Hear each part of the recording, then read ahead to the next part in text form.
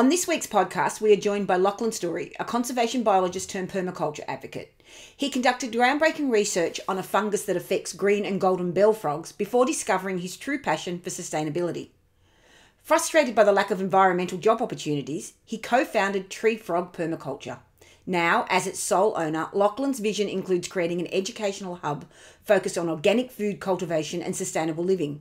His expertise covers plant and weed identification, animal identification, and ecological consulting. Join us as we explore Lachlan's journey and his commitment to a greener future.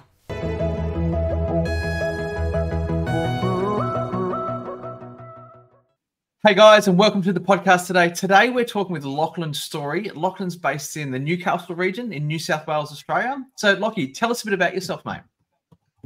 Hello, everybody.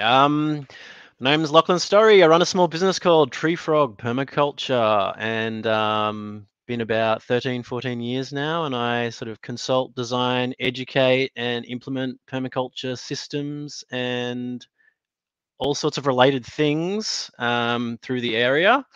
And basically, I started in science, was heading into biotech, and then I realized I'd be stuck in a lab pipetting for the rest of my life. And I saw insanity on the horizon, and I decided I couldn't do that. So I needed to do something a little more direct for sustainability and the environment. So I ended up doing some postgrad research with the green and golden bell frog, because biology and ecology was what I ended up with in education. And then I decided, because the funding was coming from iffy places, and again stuck in a lab, and huge amount of writing on a computer, crazy town, I would go and make frog ponds for people. And then that turned into permaculture when I found the permaculture philosophy, because that touches on everything under the sun, basically, as far as systems approach to sustainability and if you want to use the term, off-grid living. Yeah. Mate, so tell us more about it. So what was it that really attracted you to that permaculture philosophy? I think, like, we tend to get very bogged down in given elements in society, and the permaculture philosophy, it's a holistic one. So if you know what I mean by holistic, it takes every bit of new information and existing information out there, and it collates it into a system of approach where basically it guides you into doing the most, like, sustainable thing with the information you've got at the time. And it's about, like, learning how to set up systems that work more with nature than against them. And that applies from, growing our food all the way through to, like, getting our energy supply, housing, social connection, everything you can think of, basically. Of course, a lot of my realms in the garden world and food production and that sort of thing. But basically, like, it's so much about creating the appropriate healthy ecosystems that are then supporting our lives and the food systems we're using to grow our food. And the industrial agriculture system is tragically damaging in its current state, and how we treat water as probably the world's most precious resource, fresh water. It's a bit sad. Yeah, so we need to do better, and this is one of the, I found permaculture is just one of the best all-round holistic approaches and philosophies around all of this stuff, and just like energy conservation approach. That's it. So for me, like, when I did my permaculture course, I did my PDC with Jeff Lawton. I did my online course with Jeff, and then decided I really want to go to a face-to-face one. Did end up doing the face-to-face one. And one of the biggest thing that hit home for me, because I come from an energy background, that's what I was all about, was this. And permaculture is an energy audit. It's just that simple. And it's about, using less energy to get more out of a system, but then also using that same amount of energy to get more done. So yeah, that for me was the biggest thing I took about it, and went back and applied that to, I already been applying it to everything in my life, but I really focused on that. Did a whole big energy audit and everything I was doing. And that was a game changer for me after doing a PDC, that one thing. So Yeah. Yeah, I recommend it. I mean, they should be teaching them at school, quite honestly. This is like handy stuff across the board. Yeah. Totally. We did on the weekend. So we had last week was a huge big week for us. Road trip to Sydney for a wedding, back up the coast, and literally got home Friday, and then took the kids to a kids permaculture weekend. And it was thinking, it was 4 days, half a day Friday, Saturday, Sunday, and then half a day Monday. And we didn't stick around Monday because the kids they wanted to go home, go see mum. They were cooked. Yeah.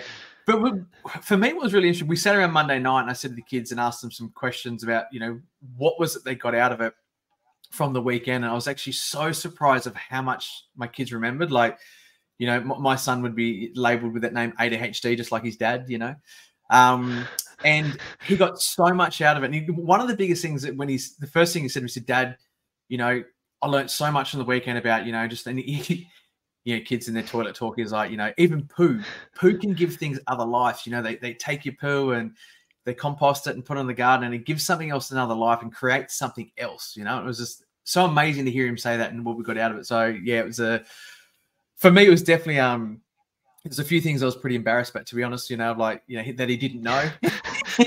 I'm like, you haven't instilled the wonders of poo in your children, Mike.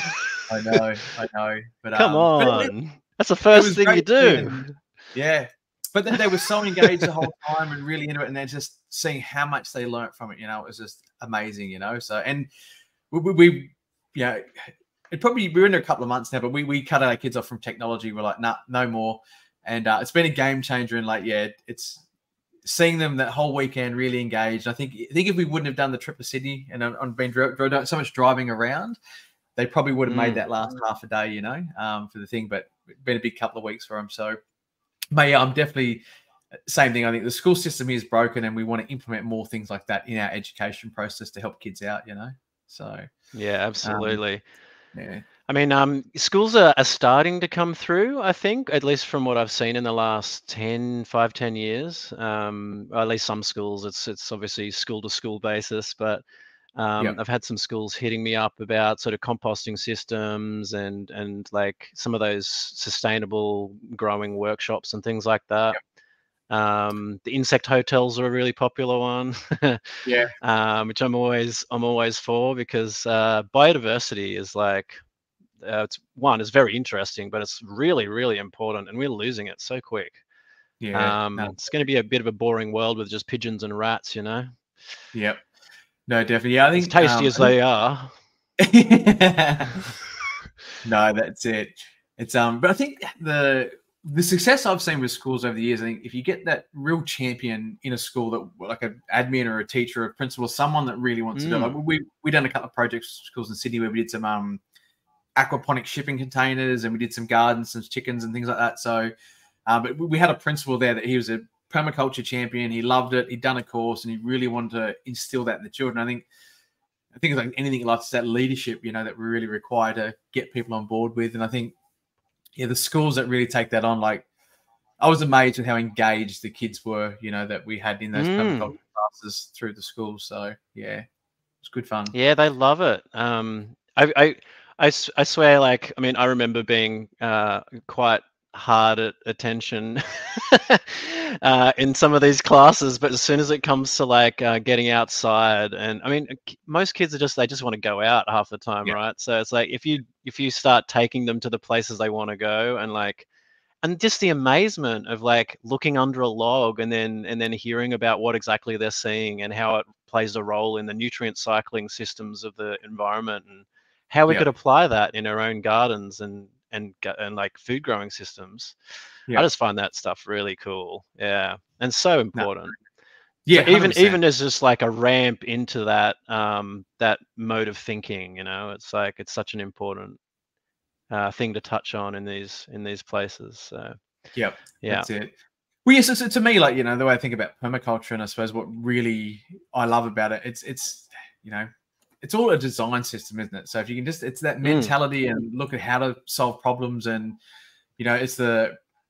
I remember that one of the last things we said when we did our PDC, and I think if I can get this right, was, I think it's the the solution is always at the core of the problem or something like that, you know? Yeah. So that the solution was always a part of the problem in the first place. So having that thinking, I think that's one of the biggest things with permaculture. It's just a mindset, a thought process and design. If we can design our lives a lot better, we have a better experience in life. Yeah. If you yeah, I've always liked that when you see a problem, I try to teach. So you go, all right, that might be a problem right now, but if you look at it, it's actually telling you something. So in the world of plants, oh, my cabbage is covered in aphids. What's happening? I'm a bad gardener. Like, no, you just have to think, okay, the aphids, they're telling you something. Something's out of balance in the system. So you can sort of go, all right, well, if the plant is stressed in some way, it doesn't have as many defenses up to make its sap a little more bitter for the aphids, so they're not as hungry for it. Because like any of these animals, they're looking for an easy meal, right? And so the more of them are there, the easier that meal is likely to be, and that's why they're gathering. And so, yeah, you can just you're using this logical system to figure out the core of the issue, and then, okay, oh, my cabbage might not be getting enough water, or I'm giving it too much, or so by seeing that problem, instead of just going, oh, I have to treat the problem outright, you treat it at the core, and then you're going to have better cabbage and less pest problems. Yep. No, Yeah, totally. that applies across the board. Yeah, but I use a lot of garden examples, obviously. No, yeah. No, totally. So, man, Mm. you're in a you're based in an urban environment. So, tell us more about the challenges of doing this stuff in an urban environment, because a lot of people that, especially what I do in my business, most people are off grid. They're buying big properties and going remote and rural. But I'm actually the completely opposite of all my customers. I'm completely off grid in the middle of town, and I love it. I love the challenge of a small property. I've got some. Yeah, I think we had a real estate agent the other day because we're thinking about selling, and he come out, and then 2 days later, he called me up and said, mate, I just want to tell you, that is the biggest solar system I've ever seen on a residential property ever. And I was like, mate, it's only 145 square meter house. And like, we've got a 25 kilowatt system up, and like, literally, it's big. Yeah. So yeah. I like this. You can't see the roof. No, you can't. Like, my thing, this is my thing, like, I actually feel you're being unfair to corrugated iron. Like, it shouldn't be sunburnt. That stuff shouldn't live in the sun, for all its life. So I like to protect it and coat it with solar panels. So my attitude with solar panels is, fill your roof and cover your roof, but protect your corrugated iron, with tiles or whatever. So that's how I size the solar system, mate, to fill the roof. Yeah. Hey, and look, when they finally get on top of solar paint, and things like that, I'm excited for it. Yeah. As if we can get as much solar coverage. I mean, apart from the fact that like we're using the space for energy generation, it's like maybe it will take a bit of the heat out of the equation as well if we're converting it really well to like energy, and then we're saving on cooling bills in our summer and that sort of thing. Yeah, I mean, there's multiple applications there. Can't wait for the new tech, but totally take it all. Yeah. So from a permaculture designer point of view, if someone's in an urban environment, like, where do you recommend they should start, or some things that people could do in that urban environment to make the biggest impact? Yeah. So I like, honestly, just start somewhere small. Even if you've got a lot of space, and quite honestly, not everybody, and a fair few people, most people don't have access to that space. And with the current cost of property and things like that, there's less people that are able to reach that sort of thing. So you can, as you're saying, get off grid in a suburban area, and you just have to be smart about it. So again, as far as like, say, growing food, you are to a point limited by the space that you have available. But there's an enormous amount you can do to increase, especially with permaculture, increase the availability of cropping space. So you can go up walls. Using vertical space is really good. Plenty of vines produce a lot of food, and they require something to climb on anyway. So any fences, and man, there are plenty of fences in suburbia. Colorbond is thick and fast out here. So and Colorbond, I mean, you were saying you like protecting your sheet metal. I'm like, hey, that stuff is over-engineered for a fence. You should grow something on it. That's crazy over-engineered for a fence. So Well, they engineered if you it to can put hang a your pop trellis up. out. Yeah, that's right. That's right. You could do a green wall off half of these things and it wouldn't blink, you know? So yeah.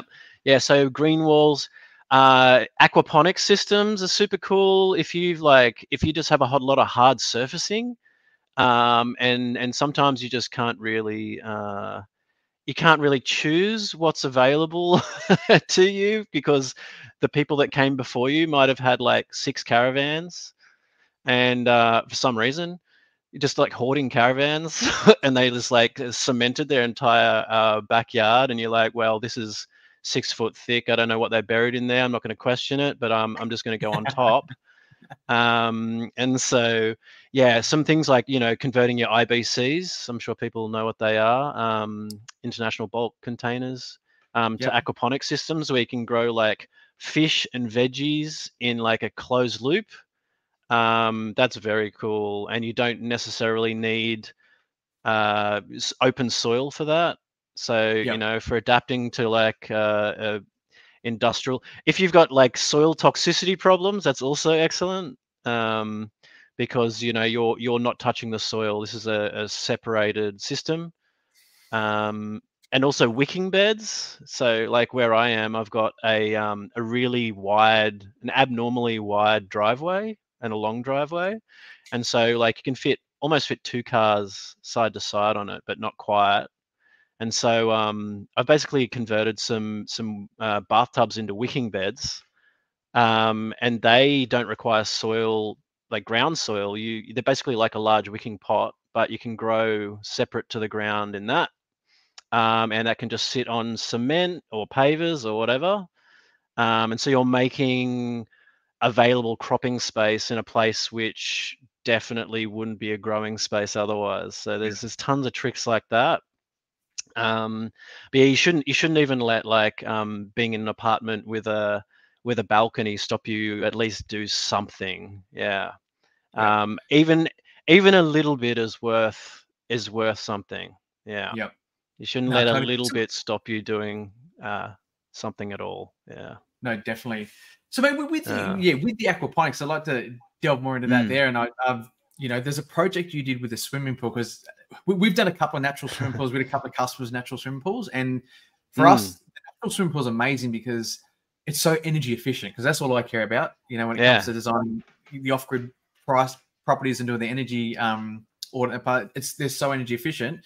So mate, I'll just brought your website up here. So tell us more about this project here, using the IBCs with the swimming pool, and making a natural swimming pool, and how it works. Tell us more about it. Yeah. So this is a family down Martinsville way, and the guy there, he's so keen and so brave when it comes to just trying these new things out. So the way this one's set up, this was built from scratch, and so basically you got the shell pool, and it's using bubble lifts, which is like a really low energy way of shifting water around, and so it actually uses just an air compressor and running tubes to air stones, and the bubbles in the bottom of a pipe that's full of water actually create lift by friction with the bubbles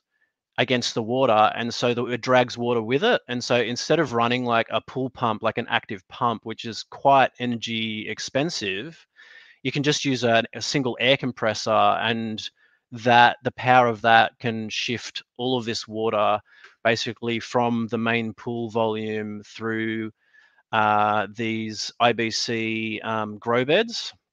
And so this is sort of still in early days at the moment. And so generally, like from this experience, I would probably recommend, like if you're setting something like this up, you'd want to go for something that had like, you've set the plants to grow up to as close to maturity as possible before you start running the system in completion, or start using the system, because you start using the pool and like the nutrient load starts increasing because of what comes off us. And so the whole idea with a natural pool, instead of using like and you know this, but for the listeners, instead of using like, salt and chlorine to kill off all the stuff that wants to grow on the available nutrient, you're actually trying to strip the nutrient load away from the water with as much plant growth as possible before it cycles back to the pool volume. Now, I personally prefer the idea of having like some integrated grow spaces within a pool. But I'm more of a person that doesn't mind swimming with fish and other organisms and having plants brush against me and things like that. But that's harder for people to get a taste for, I think, when they've grown up with these very sterile water bodies. Whereas I used to swim in rivers and stuff. It's like more my bag. You never know if there's an eel coming around your calf or whatever. So it's a little bit freaky, but it's also part of the fun. So yes, the idea is basically this water's cycling past the roots of these plants, and there's substrate these plants are growing in, and so the plants can't take up sort of the dissolved nitrogen and phosphorus and stuff straight up. There needs to be a bacteria doing the nutrient. There's a change between type of nitrogen, nitrates, goes nitrites, nitrates, I believe, and then the plants can actually use it as a growth nutrient. So the bacteria are actually an integral part of that system, because the plants wouldn't just be able to take the nutrients straight out of the water without that conversion process. Yeah. Does that all make sense? Yep. Do you think? Yep. Yeah. I mean, it's actually like simpler than it sounds, really. But yeah, it's about making sure that you've got more plants than you would require. So because to stop algae, like algae is one of the things that's like, it's such a natural part of a water ecosystem, right? So and that's one of the things that throws people off. They're like, my pool's going green, oh my god, I can't touch it. And like, well, if it's blue green, then I'd worry about it. That's poisonous. But the idea is like, algae is really quick to take nutrient load, and a lot of it's like phosphorus load is really important for string algae is a big one for these things. I'm sure everyone's seen string algae before. It's sort of filamentous stuff floating through the water, grabbing onto surfaces. And its main growth nutrient is phosphorus. And so if you keep the phosphorus, for example, stripped as far down as possible in the water, as in close to zero, then you're limiting the building blocks for that algae growth, and then you're ending up with much clearer, cleaner water. So, and making sure that there's more plants, that you want the plants to be hungry all the time. Seems a bit mean, doesn't it? Try to mean, keep them keen, mate. That's right. Yeah, keen for that nutrient. That's what you're trying to do. Yeah, exactly. Okay, so if someone's got a natural swimming pool and they're getting the algae more, they want more plants to basically help. That's usually how it goes. Yeah, and honestly, like I think there's a little bit of like psychology around this as well, in that like, as a natural swimming pool, you have to accept that there's going to be a little more natural life.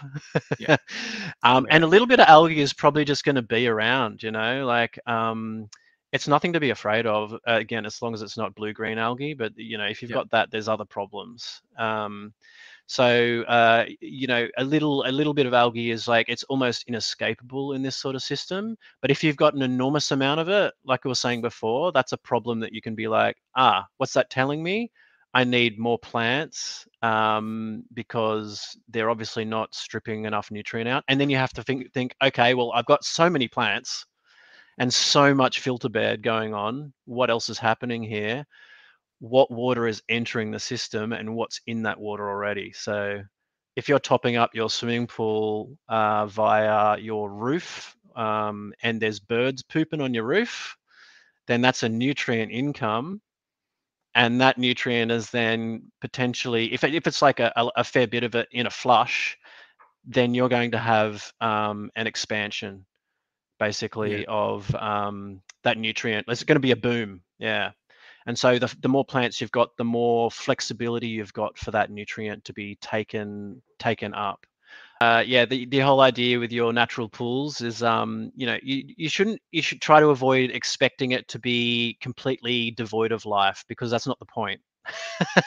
Yeah. There is a reason it's a natural pool, and it's a living thing. So it's just about balances, and so you're trying to keep the balance in your natural pool shifted towards nutrient extraction, which is why your plants need to be like in full swing as much as possible, because that's when they're going to be taking as much of that nutrient load out of the water and doing the filtering for you. And yeah, keeping that that nutrient low means you're going to have less algae bloom and other sort of eutrophication, which is the darkening of the water for various reasons. Yeah.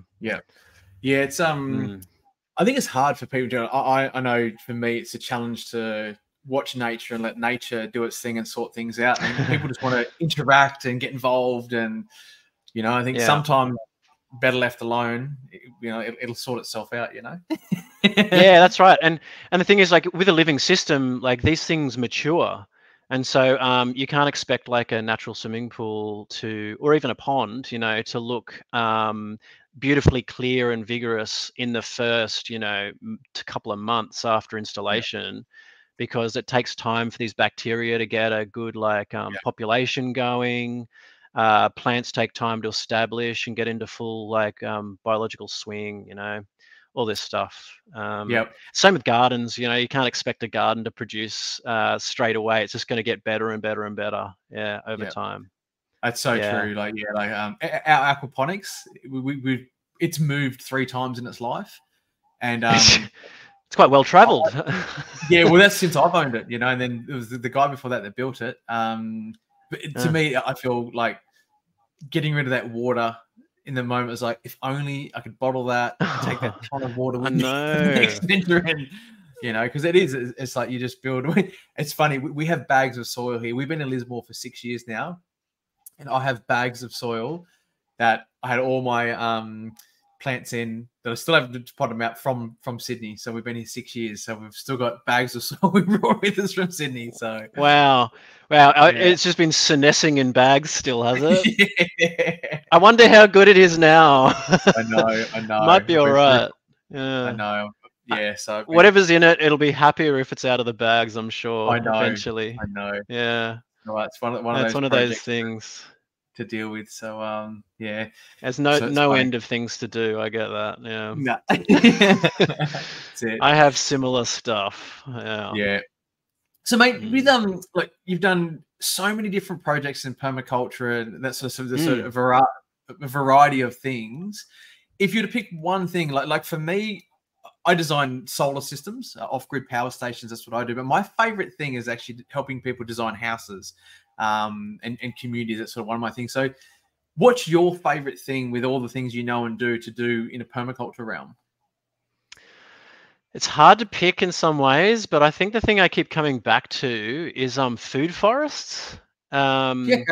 I just like, it's just such an excellent integrated way to grow food, and it's one of the ways that's like the most resilient as well. So I just think like if we don't do something about how we're getting a lot of our food supply, we need to like decentralize to a point. Like we can't keep trucking stuff tons of kilometers for.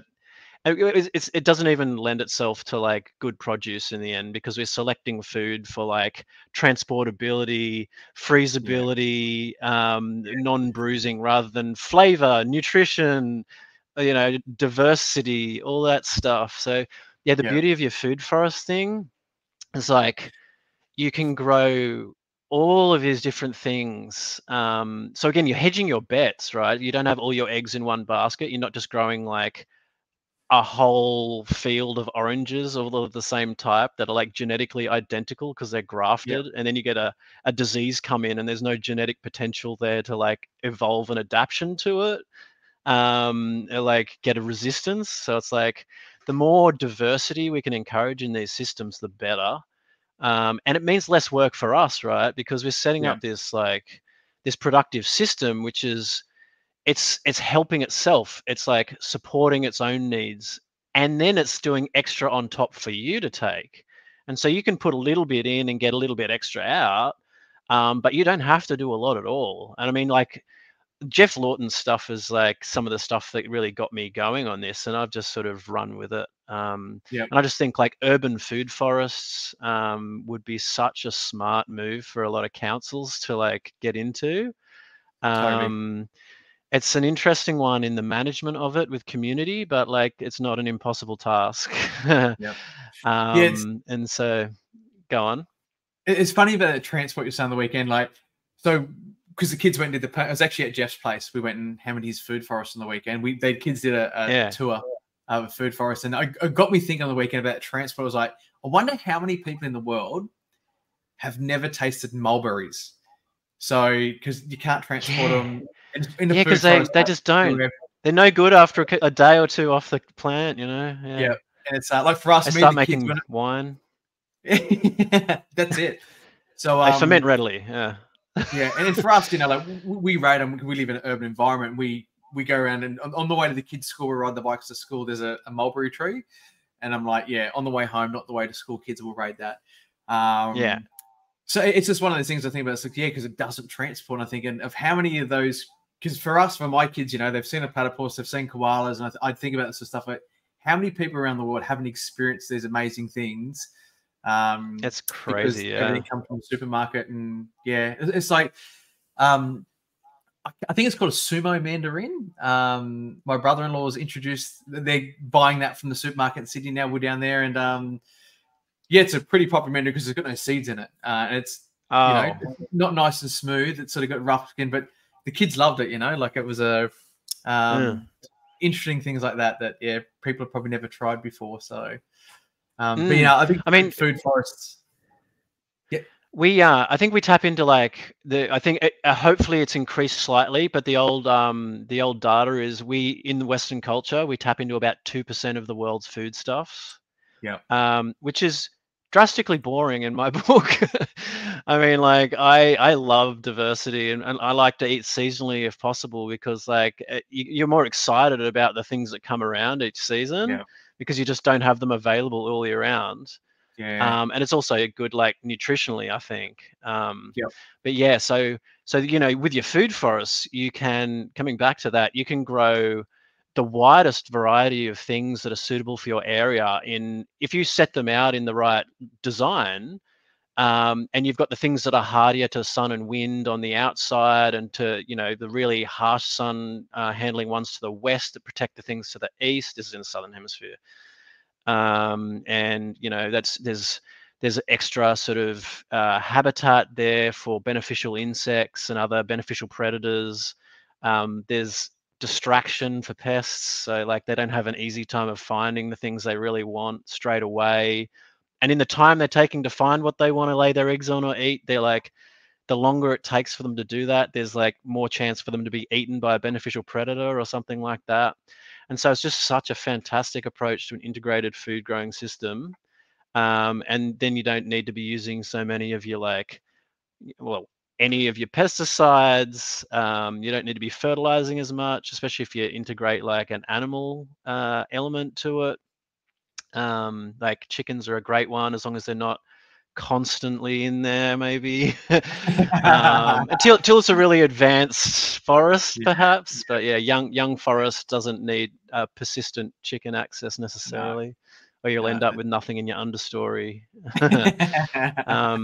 Much like humans, they eat themselves out of house and home. They need restrictions placed upon their browsing. Yeah. So yeah, it's just such a cool thing. Yeah. So for someone listening at home, like, how do you think we could get more food forests in urban environments? So like, to me, the reason I love the challenge of helping people in an urban environment, even though like 95% of the work I do is all rural, off-grid, middle of nowhere, 5-hour drive to a property. You know, I love the urban. So like, how do you think someone listening at home, or recommendations of how to get more of these food forests in an urban environment, or get council to put more of these things in? Like, how do you think we make that happen? So I think it depends on where you are. So I mean, I'm in Newcastle, and it's historically highly industrial. Yeah. And so we have some issues with lead and various other contaminants in our soil in a lot of spots, especially near the rail line where a lot of coal comes through, or has done. And so a lot of your fruit trees are actually pretty okay for like a bit of lead contamination in the soil, because it doesn't actually transmit to the fruit so much. It stores, and so I mean, you can use a lot of these things for phytoremediation as well. So they're like absorbing some of these heavy metals and storing them in biomass, which you're not eating, and which is sort of cleaning up your soil over time. But basically, like with the industrial things like that, places like that, there's a lot of these old industrial parks and stuff which may have fallen into disuse. And so they are one option for this sort of thing. Of course, the right soil testing and stuff needs to be done in that instance. Um, I'm a big fan of it's hard to a lot of places haven't incorporated quite enough green space in their development over the years, and so this is where it gets a bit tricky. But there are places like floodplains and flood zones that have been too difficult to develop as well. Yeah. And trees and natural systems actually handle periodic inundation far better than human-built infrastructure. Yeah. In fact, they use the water and the nutrient load in it. So if it's designed well, you can combine some food forestry in some of these places where building isn't necessarily a smart idea anyway. And they're far more like, they're better at retaining soil and preventing erosion in these high water events. They'll store all of that water in biomass, which is a really beneficial way to maintain more water on the land as well. And then, of course, you're producing food close to where people live, and so, good idea. But yeah, so I mean, I actually live in Lambton, which has an enormous amount of park. Uh, of all of the places in Newcastle, there's a lot of park here. They're all in one place, and it's a lot of sporting fields. And Yeah. sport has its place, great, but that's a lot of sporting fields, and excuse me, a lot of that land actually used to be market gardens. About 50 years ago, I have an older lady living next to me here, and she was here for that time. And so it's all really lovely arable land, but it's floodplain basically down Yeah. here, because there's sort of what used to be a creek running through the bottom part, which is now concrete lined and called a stormwater drain. Yeah. Much to the wildlife's distress. But I understand why they did that originally, but they're starting to sort of shift their take on that a little bit. But if we maybe a starting food forest could just be one field, and there's like 7-8 fields there, and they're huge. So it's like, there's all sorts of space that's just not necessarily used, and it's just dedicated to massive amounts of lawn and grass, which takes Yeah. fuel to maintain with machines and all that stuff. They spray it with herbicides to keep it grassy monoculture, and so we could just dedicate a fraction of that space to sustainable food growing for the Yeah. community, and it'd be a fantastic avenue for people to like go and do work placement at, and like volunteer for the community, and like there's just so many social elements that could integrate with that at the same time. Yeah. It's a crazy good idea. Yeah. Totally. So We they're had the sort of spots. Yeah. yeah, Go on. like in Lismore, we have 3 cricket fields right next to each other, and I actually take my dogs walking down there, and like in Kellyville in Sydney, when we lived down there, they actually turned one of the cricket fields into a dog park. It was amazing. Like, to me, everyone used to, it was this huge, big, like literally white paling fence cricket field, and there's so many dogs off leash. And like, I thought that was amazing from the fact of it just brought so many people together, catching up, that building that connection between humans. I think in Lismore as well, like the dog park here is literally this tiny little on the river, mudfest. We don't take it. I actually take my dogs to the cricket field and walk around there and let them off leash. So, but it is. Oh, mate, you we have naughty 3 boy. So that's all right. They've got cameras everywhere that probably watch me, and we wave at them all the time. So Yeah, cool. Friends with there's the 3 security. fields there. Yeah. Yeah, There's 3. Yeah. there's 3, and like I think every time I think about it and go like, I've not once seen these 3 cricket fields filled at the same time. Like, why couldn't one of them be a dog field and a food forest, and the other one be the sporting complex? You know, like, because I've never seen 3 games of cricket all play there on the one time. So it's just like, and they just, it is, all I said is mowing them, maintaining them. It's like, it's just a waste of energy, you know? And they're inherently a high, they're like, and cricket pitches, lawn, whatever form it's inherently a high input system for what it gives you back. Yeah.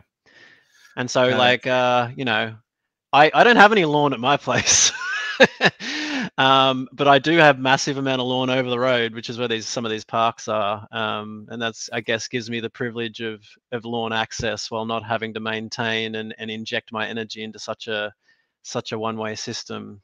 But yes, I think less lawn is probably better for the future sustainability of society, if possible, if people can get away from the paradigm. Food forest instead. Get totally into it. Yeah. So the other thing I talked before, like with these new, because most developers these days are doing between 200 to 300 houses in a property development. Look, at the end of the day, that's really a village, you know, like, you know, 150 people sort of around that, you know, village design. I think that's where I could see the biggest impact to be made. And that's why I want to really get involved in that industry and help with developing communities and doing those property developments. Because I see that you could make such a bigger difference if we had food forests and a lot more natural gardening and natural swimming pools in these community areas and make them more like a village like they used to be, rather than these, you know, they just pick a corner, we'll put the trees over there and the greenery over there, and then just put everyone as close together as possible. And you end up with this. One of the biggest things I see is, and being involved in a few developments, they whinge and moan about the water and the runoff and that sort of stuff there. And it's like, well, if everyone had water tanks, we didn't have so much concrete, we wouldn't have so much runoff. It could soak into the soil, it would leave the area slower, and you wouldn't have these flash flooding events that they're having. I think it's just, it's illogical. Stored in biomass. Yeah. It is quite odd, isn't it? And I think it's like cost of build versus you're maximizing that profit is kind of the driving force, isn't it? Which is, it's probably one of the biggest problems with our society. It sort of leads to a lot of poor decision making. 100%. Yeah, I always say to people that, you know, we're trying to solve nature's problems with money, which is something we made up, you know, which doesn't exist. At the end of the day, money is something that, it's a game we've made to play, and, you know, they're trying to solve nature's problems with something that's not real. So it's like, well, it's not going to work. And look, if it was simply used as an energy conservation energy exchange mechanism, without the there's some elements of it that allow sort of an unfair kind of shifting of energy in that respect, or a bundling of it in certain pockets, I think, is probably where things come unstuck in that. If it was simply just an energy exchange mechanism, it might not be as insidious. But unfortunately, the drive for more is a big one. Yeah, that's it. Unfortunately, we locked in to a point, but I strive against it at every point. I really do. Totally. Maybe to my detriment sometimes. I know that feeling. I know that feeling. So yeah. Mate, so for me right now, I'm actually looking at my next off-grid adventure, build my next property, and it's funny. It's like on a daily basis, I give customers advice of, you know, right, I would do this, do that, and, you know, everyone seems to think it's really good advice, but I really struggle with, you know, if I was to do it for myself, you know, like I'm like, because I want to make sure, because, you know, it's all perfect. But so for you, what would your ideal setup be, or living arrangement for off-grid, if there was no barriers, what you want to do? What would your ideal setup be? Well, it's funny. I'm actually trying to make this happen at the moment, which is it's not an easy task. But so I guess so. Most of my work is suburban, and it's kind of just where my money comes from for my business, and so I kind of just can't go out into the middle of nowhere and be fully off grid. And plus, I think I'd go a little crazy. As much as humans annoy me a lot of the time. Sorry, humans. Um, I do recognize the importance of community. And like you can try and do everything yourself and you're going to go crazy. I've tried, trust me, I went a little bit cuckoo, but yeah, so I think what I'm trying to get to is a small co-living situation. And of course it's a little, councils don't like this much. Yeah.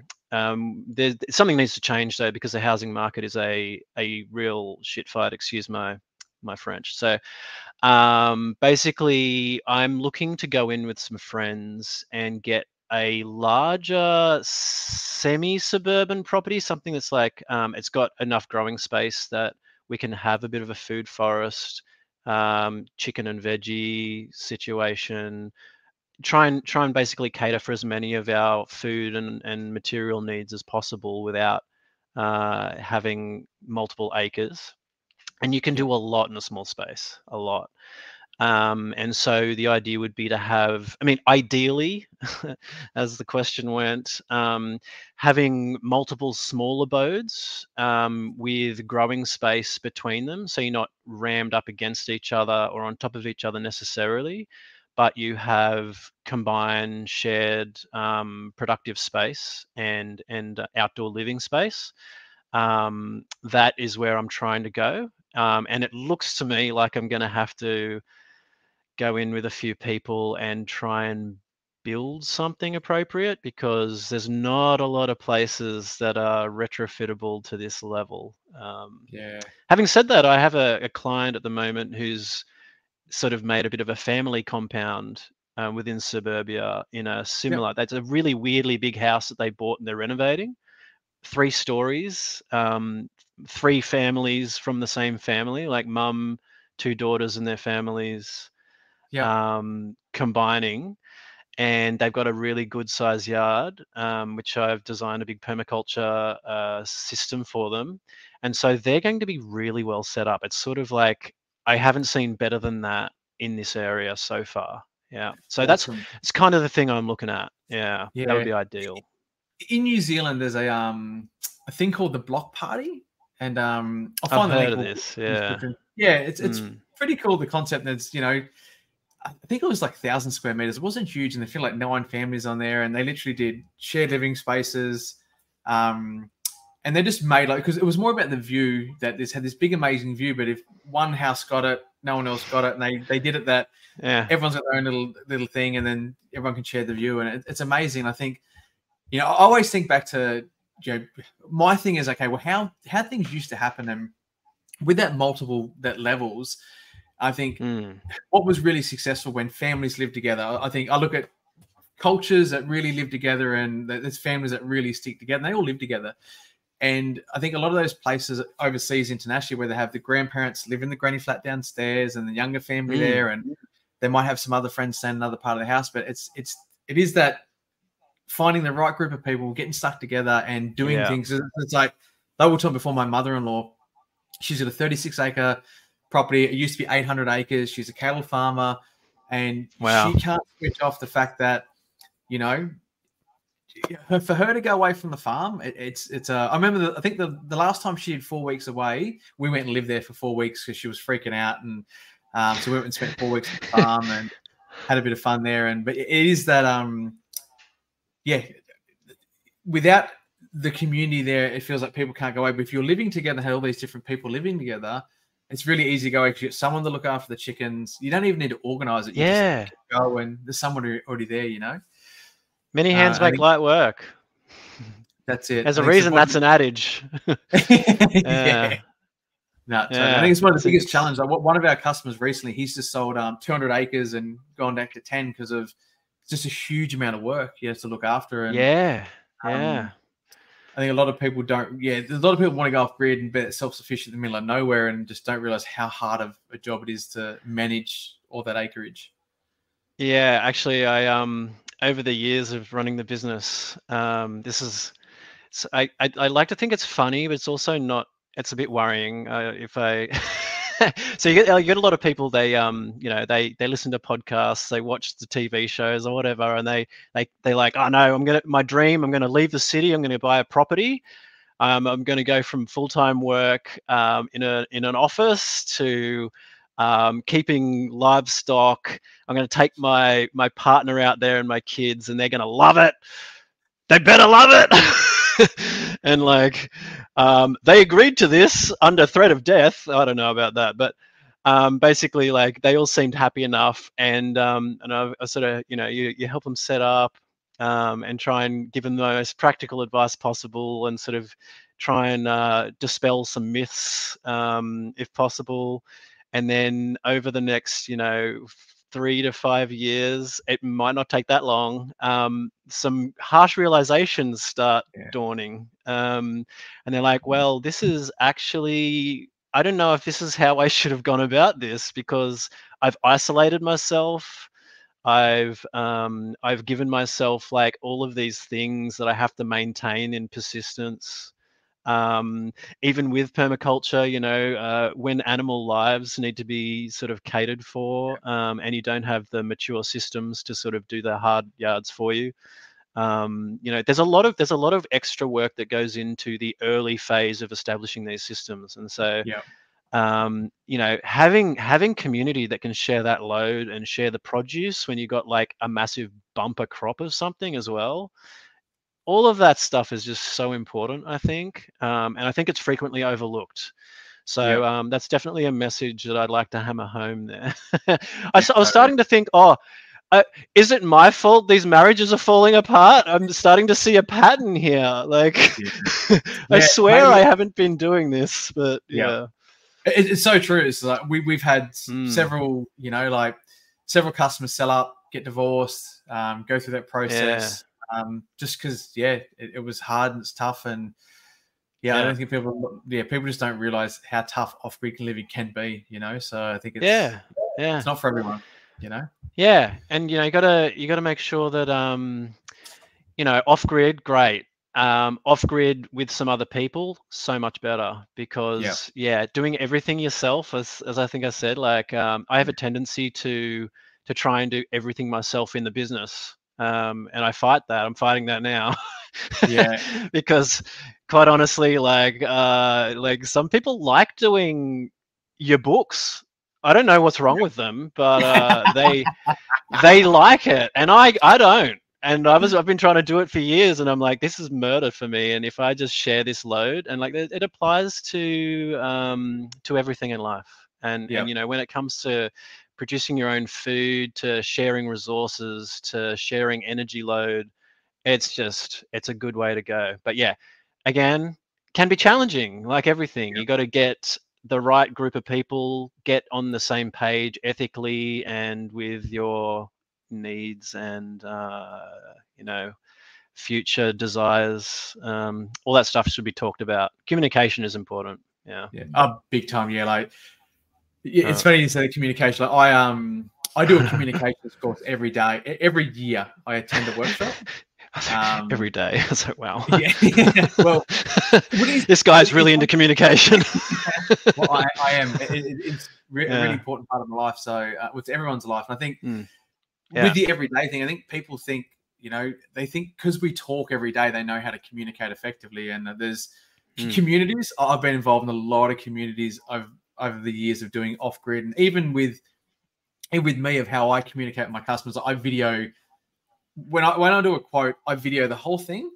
I've been in situations before people say, "Oh, you said this." I'm like, "No, I didn't." And I literally didn't say that. And I go back and watch the video, and I go, "No, this is what I said. Here's the video." But the reason I suppose the videos of my business, what I've done with the communication stuff, is because most of the time it is I speak to the husband, and then the husband tells the wife a story, and then the wife's the one calling, yelling at me, not doing it because something was miscommunicated. So I'm like, make sure everyone watches this video.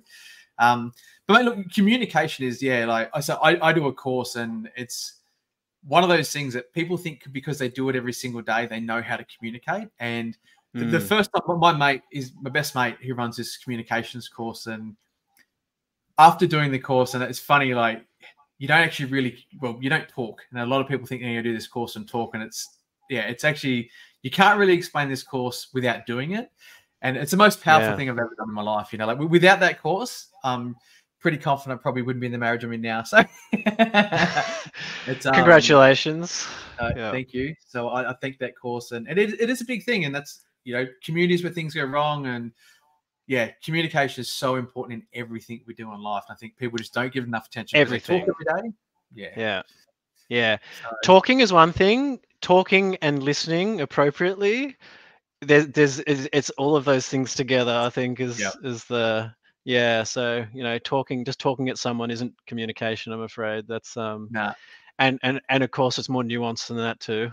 But you know, without going into a communication podcast, it can be later.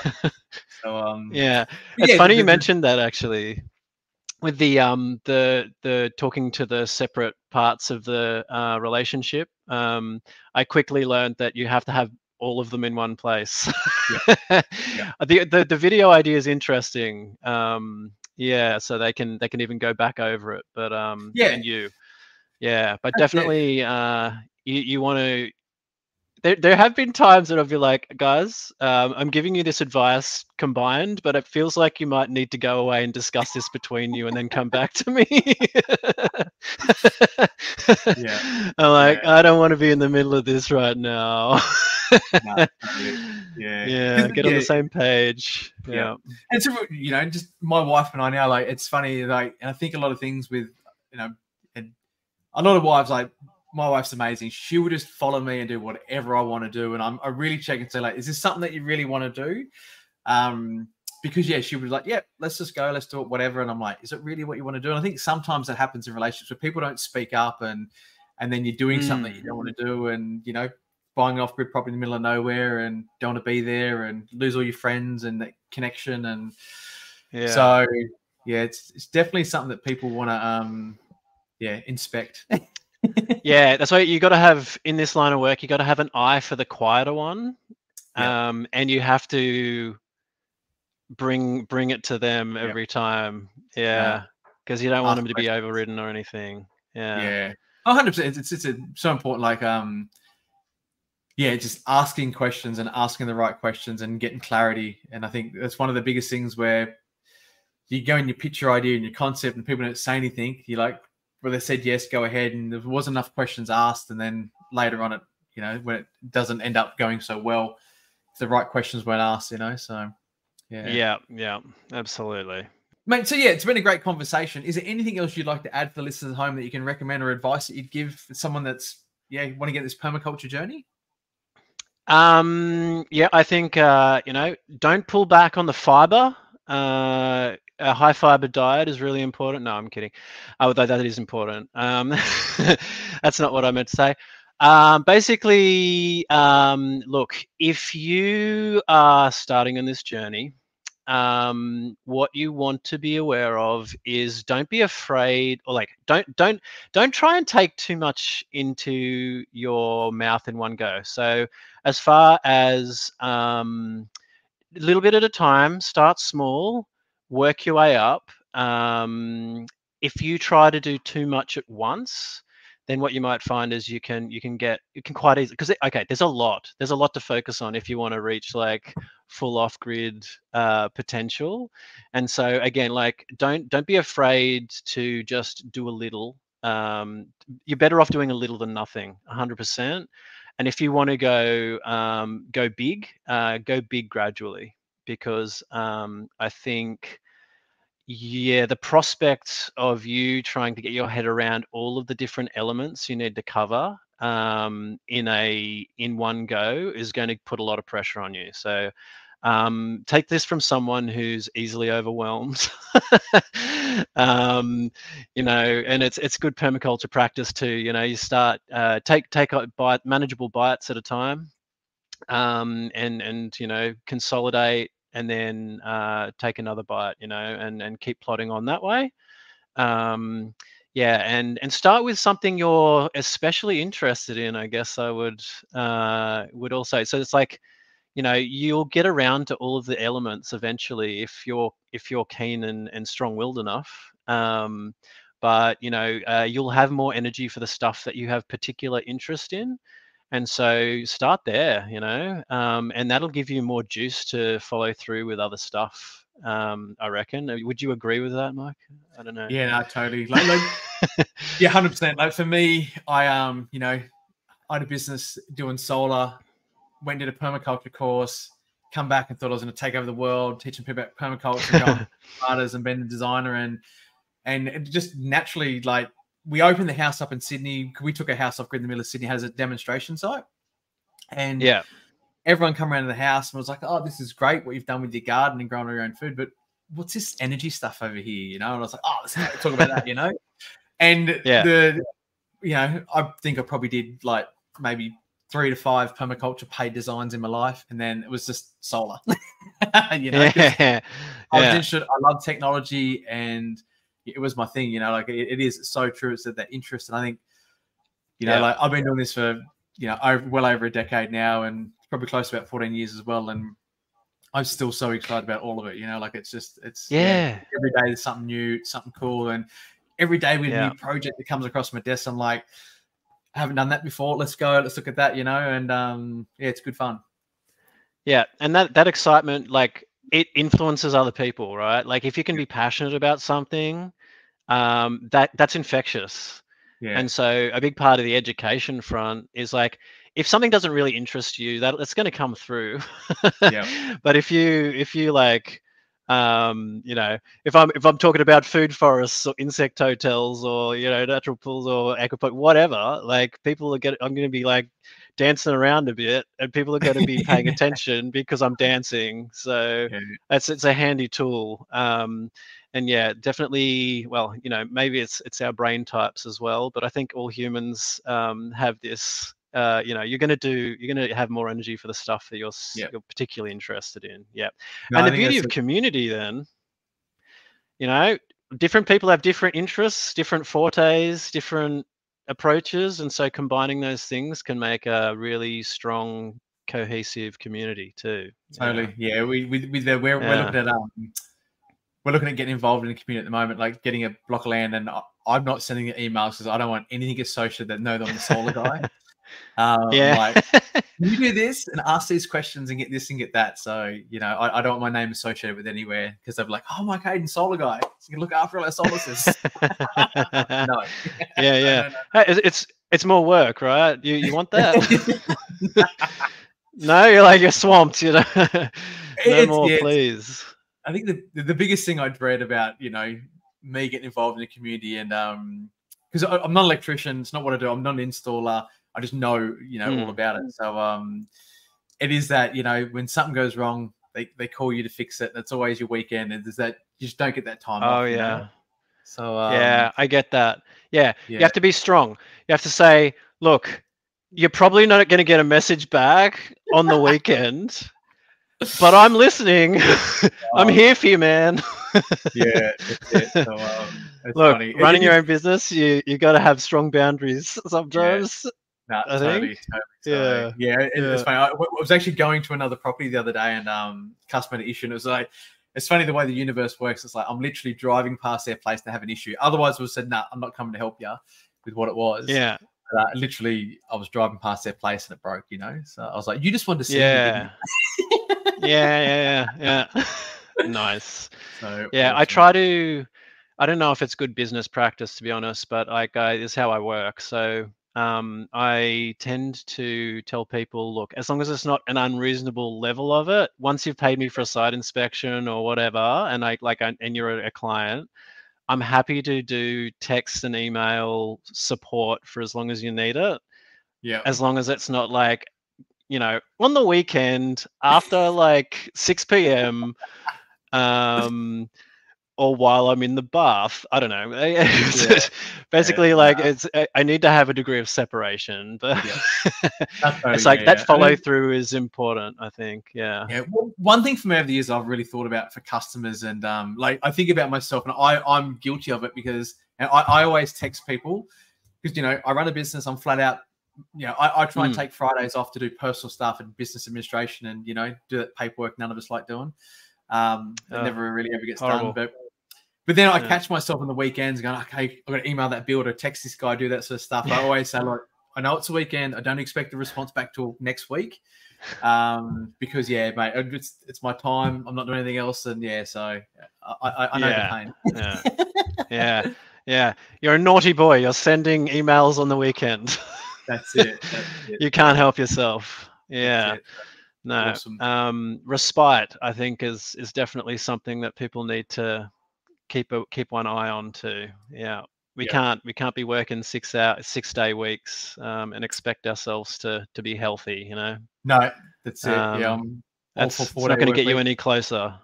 Yeah. Absolutely. Woo! I wish the government would be on board with that, but it might be a while yet.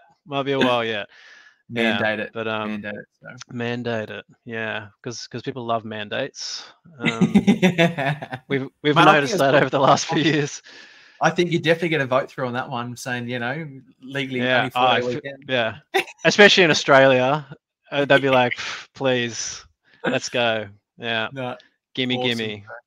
No, that's it. So. Mate, well, thank you. I really appreciate your time, and we'll put all Lockie's contact details in below, so you can check it out and get in contact with him. And mate, thank you, and we'll talk to you next time. Yeah, good to meet you, Mark. Thanks for having me. Thanks, mate. I hope you enjoyed this episode and found the content educational and inspiring.